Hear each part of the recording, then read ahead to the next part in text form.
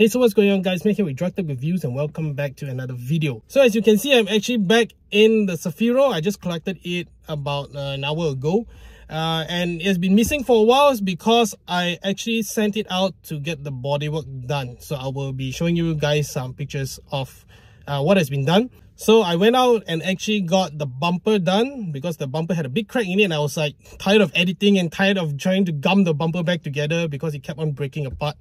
So I actually went out and did a proper bodywork. They actually did the fiberglass back and also fill in those cracked areas, and also did the fitment of the bumper as well as the bracket. So the bracket is the most important part in holding the bumper together. If you have been following my Instagram page, you've known how like wide the bumper is. So it kind of flexes a bit. So they actually reinforced it with the bracket.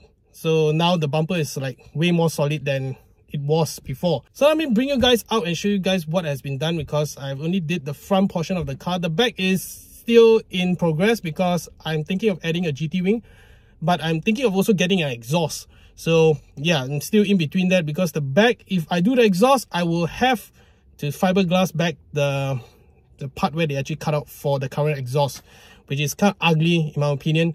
And I want to get like probably a HKS or Blitz exhaust, or maybe an RS exhaust. I'm still considering the sound wise, because I do like some rumbly noise from the RB25 engine.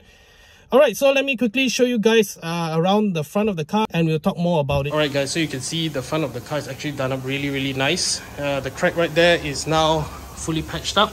Let me show you guys a closer look. So you can see right here, this had a massive crack right here.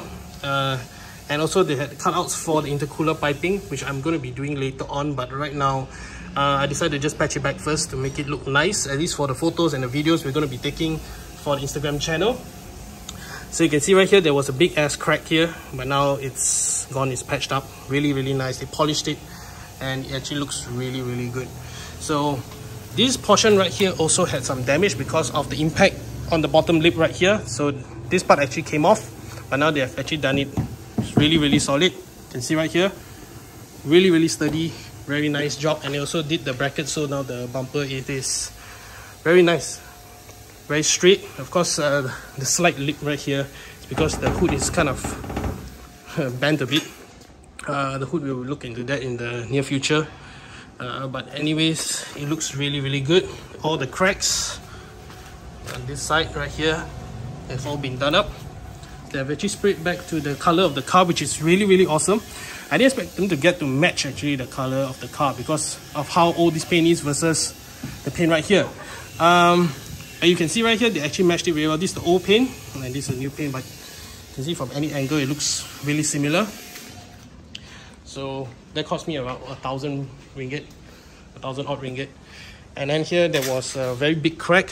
Of course you can't see it now, but there was a big crack here. The whole paint was coming off and it was rusty inside. So what I did was they actually just scraped it off, all the paint, sanded it down, put a new layer of primer and a coat of paint. So now it looks really good, and as you can see, the color matches perfectly. So very good job. And of course they did up for me the inside of the fender as well. So now let me open the engine compartment and show you guys what has been done to the inner frame. Alright, so this is the aftermath. Of course, yeah, it needs some cleaning as usual. You can see the dirt right here, all the dust from all the sanding and stuff like that, but they have actually aligned this properly. Now there are proper screws right here, not cable ties. That's what I used before because I didn't have the screws.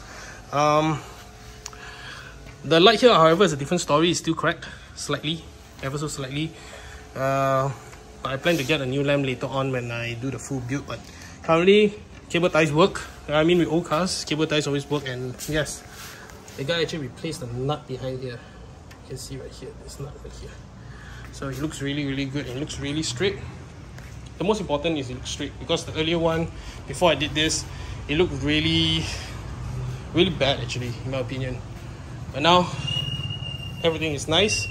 Of course, before that I did do some basic maintenance stuff. So actually the hood release of this car actually snapped. It finally broke after tons of pulling. The cable finally snapped, so let me show you guys. So you can see right here, Dazzle Ijat, thanks for actually doing this for me. It's really nice. It's properly screwed on, so now you can just pull this with no issues right there. And this is of course it's a half cut one, but yeah, it does a job and it definitely works as intended. The clutch, however, had some issues with the clutch pump, in fact. So I actually upgraded my clutch pump to a bigger clutch pump. So yeah, there's some minor upgrades which will actually benefit the drivability of the car. Other than that, the car is still the same condition. Of course, it needs way more cleaning than before because of the dust, but I'll definitely get it done.